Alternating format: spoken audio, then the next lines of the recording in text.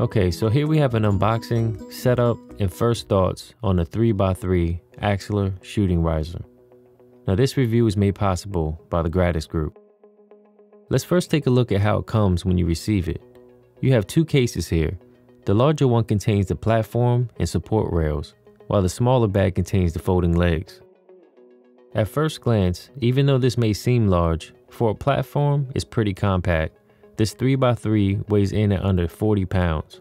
They also have a 4x4 option, but I would personally suggest that to those who are using it in a less portable way, such as for churches, concerts, or other large venues where your riser can stay stationary. Now you can still use the 4x4, that's just my personal preference. Now let's first take a look at what's in the larger case.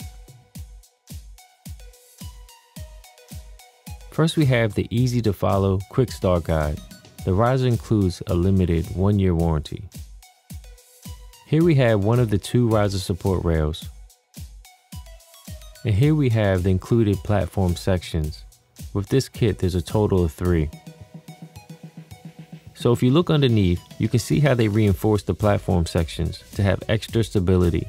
This lightweight riser can hold up to 450 pounds. Each carry bag has padded handles for easy carry and an information window for contact information.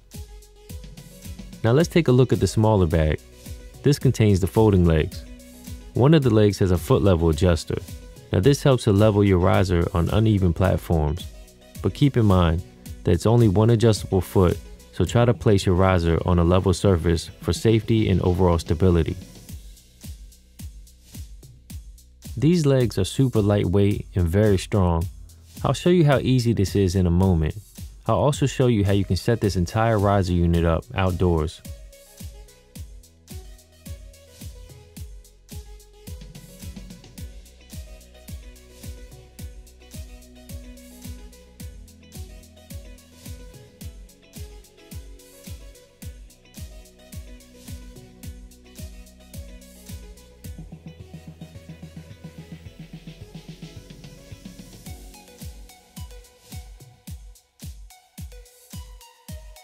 This riser is built solid and comes in at a decent weight. Its overall construction, it reminds me of a sturdy aluminum construction ladder.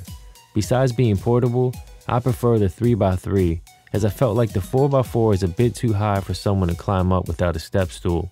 Now with that being said, if you have larger gear, you may just want to go with the 4x4 whether you're portable or not. If you look at the bottom of the 4 legs, you'll notice that one has a black screw inside. That's the adjustable one, the others are not. So let me show you how to set this up in a realistic scenario. This applies to both photography and video work. Now there may be bleachers, people, or even fencing blocking your view. Now without a clear view, how can you expect a clear shot? I'll first show you how easy this is to set up by yourself. The first thing you want to do is grab the legs. They easily open up. Although this comes with a leveling foot, try to find a level surface if possible. This has a mixture of concrete and grass, so the leveling foot will come in handy. Now if the surface is too uneven, I would suggest finding a new location, as safety does come first.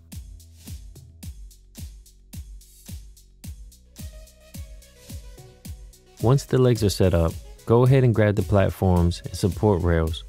First, start with the support rails. Grab one and line them up with the matching cutouts and slide them into place. Now repeat this process for the other rail. Next, grab one platform at a time and lay them next to each other so they lay flush. Always double check to make sure everything is set up correctly before standing or placing your gear on the riser.